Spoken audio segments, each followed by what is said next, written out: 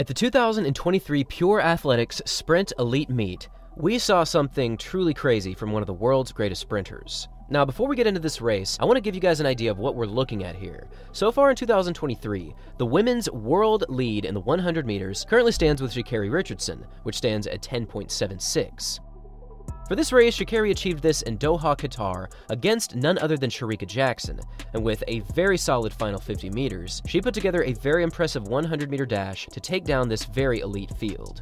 This 10.76 was very solid. At this point in the season, with this kind of race, Sha'Carri is certainly putting together the kind of season that could not only bring her a national championship, but potentially land her on the World Championship podium. However, back to the Pure Athletics Sprint Meet in Clermont, Florida, we saw none other than Marie-Josée Tallou from the Ivory Coast run a 10.78 with the exact same wind speed of Sha'Carri Richardson. This performance was amazing. She has been around for more than a decade at the top of the world rankings in sprinting, and yet with an early season 100-meter dash, she is still capable of putting together a 10.78. which currently is number 2 in the world for 2023. Throughout her career, she has won 2 World Championship silver medals, she's won a World Indoor silver, she's won a World Championship bronze, and she's also placed in the top 8 in 4 separate Olympic finals. Tallou has been around for so long, running so fast, that it's honestly shocking that she doesn't have one single gold medal to her resume. However, when you're competing against the likes of Shelly-Ann Fraser-Pryce, Elaine Thompson-Herah, and Shericka Jackson, it's pretty challenging to find yourself in the #1 position in a global final. Since 2016, Tallou has put together many sub-11-second 100-meter dashes. In fact, there's only been 1 year since 2016 when she hasn't broken 11 seconds, and that was the year 2020, when the pandemic clearly affected the entire world. It's also important to mention that for the previous 8 years, she has consistently been running under the 10.9-second barrier, and specifically since 2021, she's been under 10.8.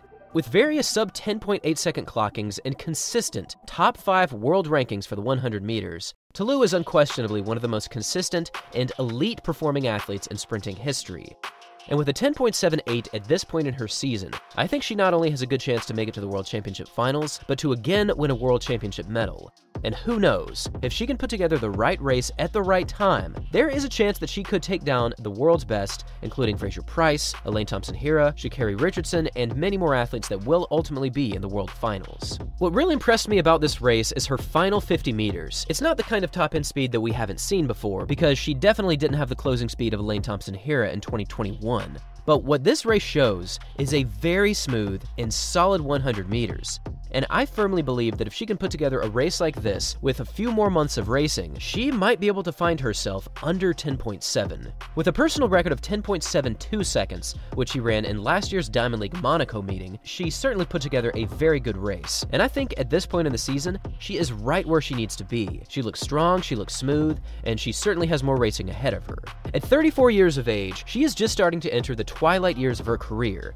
However, when you take a look back to last season and see what Shelly-Ann Fraser-Pryce did at 35 years of age, it's difficult to argue against the fact that many athletes can run very fast, very consistently after they turn 30 or even 35. With the world lead currently standing with Sha'Carri Richardson, she certainly finds herself in a very difficult position, as many will be gunning for her for the next few months. And right behind Richardson right now is Marie-Josée Tallou, who certainly looks very, very fit in the 100 meters.